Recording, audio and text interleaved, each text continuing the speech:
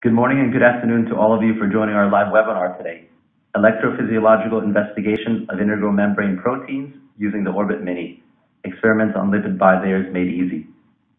My name is Jason Villagomez, Marketing Manager at Nanion Technologies, and will be your moderator for today's event. Joining us as a presenter will be my colleague, Dr. Conrad Weichbrodt, Senior Scientist and Product Manager of the Orbit product family. Today's presentation is as follows. Conrad will provide an introduction covering the basics and principles behind the technology. Additionally, he will look at practical topics like preparation of lipid membranes and controlling temperature during an experiment. We will then transition to a video with live commentary where Conrad will showcase experimental workflow to highlight the ease of use of the Orbit Mini setup for experiments on artificial membranes. As such, we have prepared a remote demonstration from our in-house lab.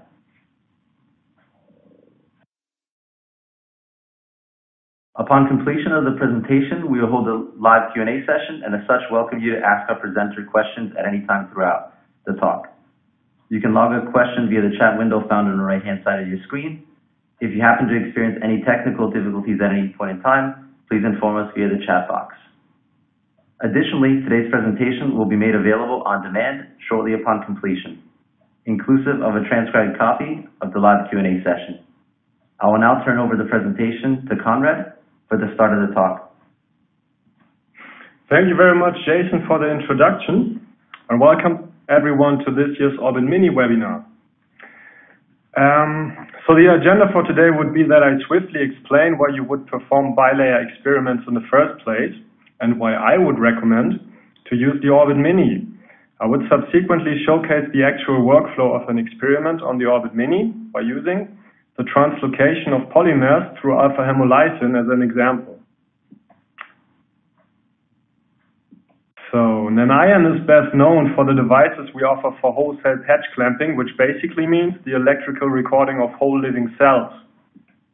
Something completely different, however, would be experiments on artificial bilayers, for which we offer the devices of the Orbit family. So why would anyone choose to perform experiments on bilayers?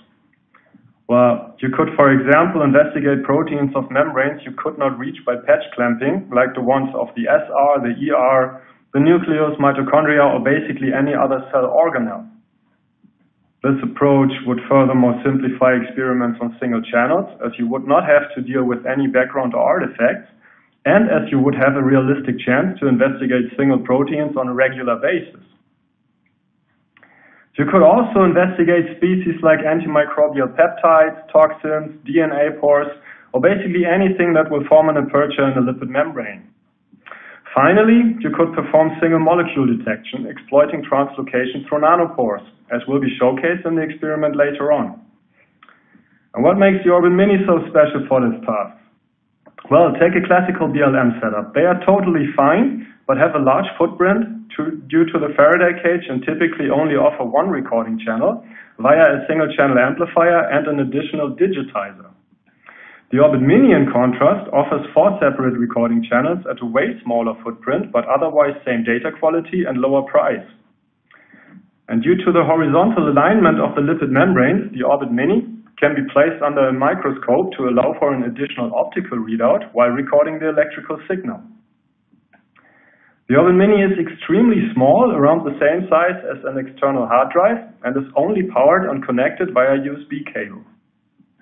The E4 amplifier inside the Orbit Mini offers 4 completely separate recording channels, meaning there is no multiplexing whatsoever involved, and all signals are recorded fully in parallel.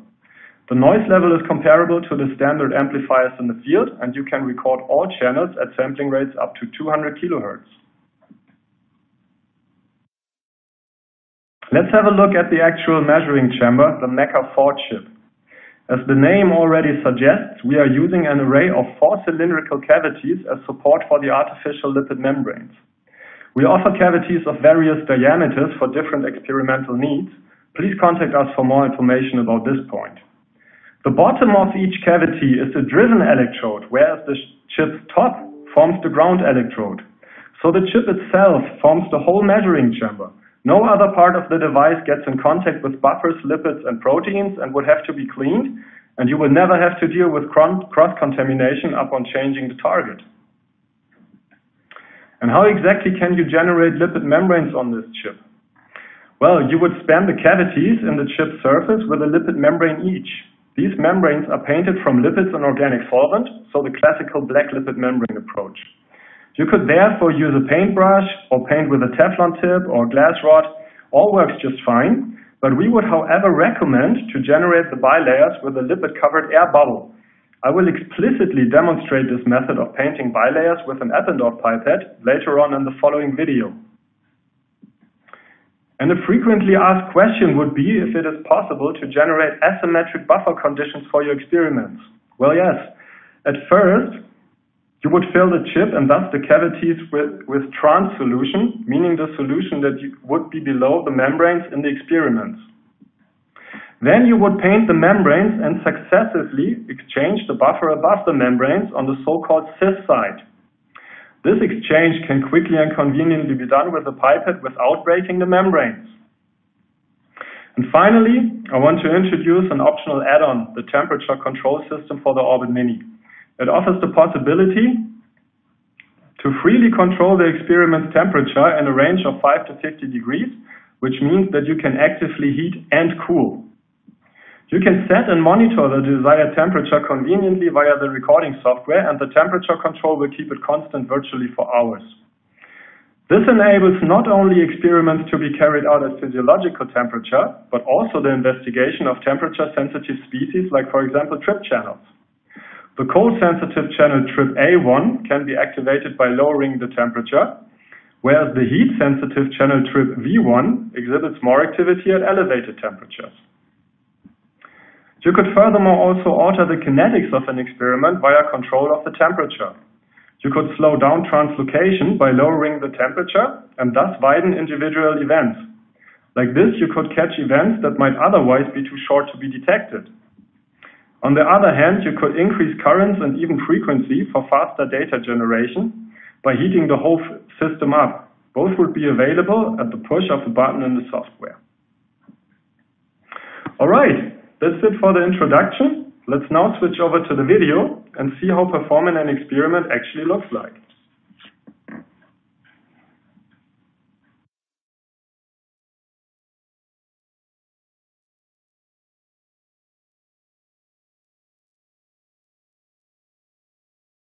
Alright, so you would connect the Orbit Mini device to a computer by the push of one button and immediately see the 4 current signals corresponding to the 4 separate recording channels. To start an experiment, you would then first mount the test cell to calibrate the device and to verify the correct data readout. You open the Faraday cage, slide in the test cell, and close the Faraday cage again.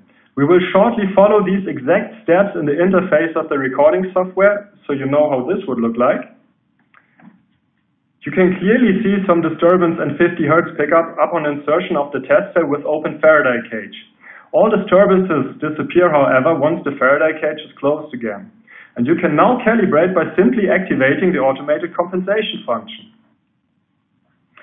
You can then apply a test pulse to read out capacitance and resistance values of resistors mounted on the test cell.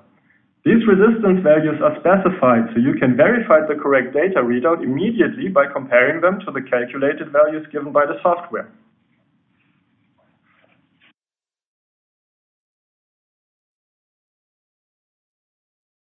The Orbit Mini is now already calibrated, and you can mount the actual MECA chip for your experiment by simply taking out the test cell and replacing it with a MECA 4 recording chip. You would then close the Faraday cage again and begin the experiment. Even with the closed Faraday cage, you'd still have access to the chip, so you can conveniently fill it with buffer solution by simply adding it with a pipette from above. But how can you be sure that the small cavities on the chip are actually filled with buffer? Well, you would apply a constant holding potential and observe the current signal. As the signals in this case stay at 0 picoampere, there must be air entrapped inside the cavities.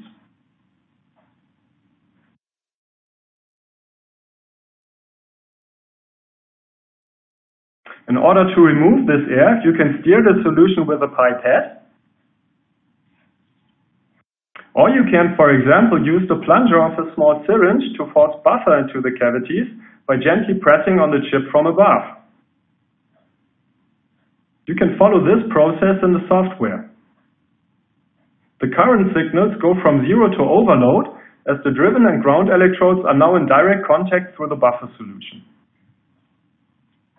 And you can now start to paint the membranes. I typically use the lipid DPH, PC and octane at concentration of 5 mg per milliliter. And now comes the main painting trick. You dip a pipette tip into the lipid solution without aspirating anything. And then you would even remove the tiny amount of lipid solution that might be in the tip due to capillary forces. And you actually paint the membranes with the pipette. And how can you follow the painting process in the software? Well, the signals would go back from overload to 0 as the generated membranes will now block the current flow again. But let's have a closer look at this pivotal process again. You would use the lipid-covered pipette tip to form a lipid-covered air bubble successively over the 4 cavities. I will provide a publication explaining this approach for membrane generation in detail.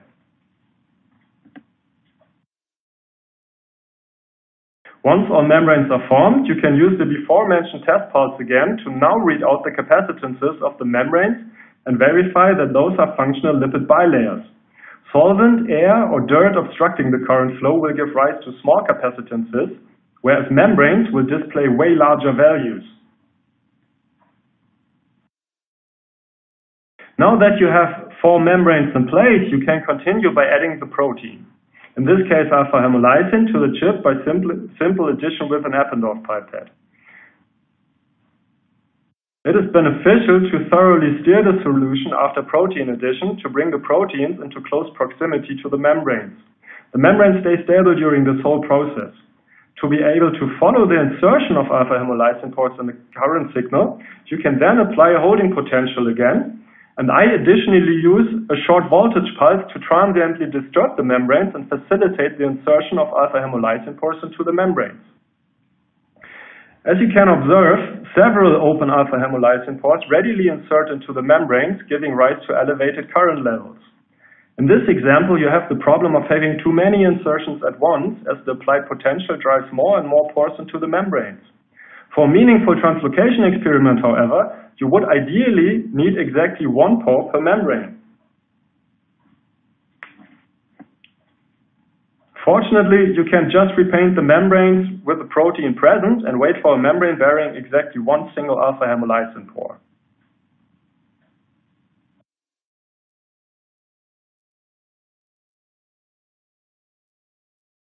With exactly 1 pore present, you can in this example directly add polyethylene glycol molecules to the pore at a given holding potential. These PEGs will form spherical particles in aqueous solution, which will translocate through the alpha-Hemolysin pore and transiently block the open pore current in the process, resulting in characteristic blockage events in the detected signal. Of note, the recording software offers various analysis tools that can be applied in real time while recording. You could, for example, generate an online histogram of the current signal to check for distributions and different current levels that might not be clearly visible from the detected signal as such. Further information about this exact experiment and the information yield will also be provided in form of further reading. Alright, I hope the short overview was helpful to illustrate how an experiment on the Orbit Mini is carried out. I will now hand over back to Jason for the Q&A session. Thank you, Conrad. Let's take a look at some of the questions that we had received. The first one, are the MECA chip consumables a single-use item? No, they're definitely no single-use item. They can be thoroughly cleaned and reused several times, but the actual lifetime really depends on the conditions that you would use for your experiments. So the higher the salt concentrations and the higher the applied potentials, the sooner the electrodes will wear out. But of note, you have the possibility in the software to switch off channels that you are not recording and that would have a broken membrane to not deplete the electrodes while you still record from the other channels. So these chips, I would say, are definitely good for a whole day of recording, probably even way longer. Another question that we received, How does the temperature control work, and how is it connected to the device? So it's connected to the device with one cable for the temperature sensor and some tubing for the liquid cooling, and it's connected to the computer only by a USB. And in the Orbit Mini as such, you have a Peltier element directly below the chip, and this Peltier element you can heat or cool, and could therefore also heat and cool the whole chip. So the solutions and the whole chip get cooled or heated up during the experiment. And a follow-up to that, does the temperature control introduce additional noise? Well, if you heat up the solution and if you heat up your whole experiment, you will add a bit of additional noise due to more thermal motion. That's additional white noise, nothing you can do about that, but the temperature control will not introduce any artifacts or magnetic coupling whatsoever, so no unwanted additional noise. Do you have the temperature sensor in the buffer? Well, no, if you would do that, two things, the chips are the consumables and they would become really, really expensive, and you would actually stick an antenna right in your buffer. So we do have a temperature sensor at the Peltier element, so we can read out that temperature, but we provide together with the temperature control thermometer together with a thermocouple. So you could set a certain temperature, let's say in your lab at your room temperature 40 degrees, and then read out the temperature on the chip surface, which then might be 37 degrees, and you would actually do that once, so you would know what temperature to set to reach a certain wanted temperature for your experiment. And then lastly, how do I actually get my protein of choice inside the bilayer? All right, yeah, that's a good question. That's a fundamental question. Let me answer it like this. The bilayers we have on the Orbit Mini setup are exactly the same like the bilayers you would have on any other classical bilayer setup, meaning that when you are lucky, you have a hydrophilic protein, like for example in our example alpha-Hemolysin, that you could just add to your buffer solution. But what you would normally do, you would purify, for example, ion channels or other hydrophobic transmembrane proteins into detergent micelles, and you would then add small amounts of your purified protein, and you would have an extreme and sudden dilution of the detergent, and that would basically destroy the micelles, so the hydrophobic proteins would have to go inside the membrane. Or you could fuse proteoliposomes to these membranes. And for this application, we would actually recommend large membrane diameters, and protocols for the incorporation of membrane proteins into artificial membranes can be found in literature for a wide range of examples.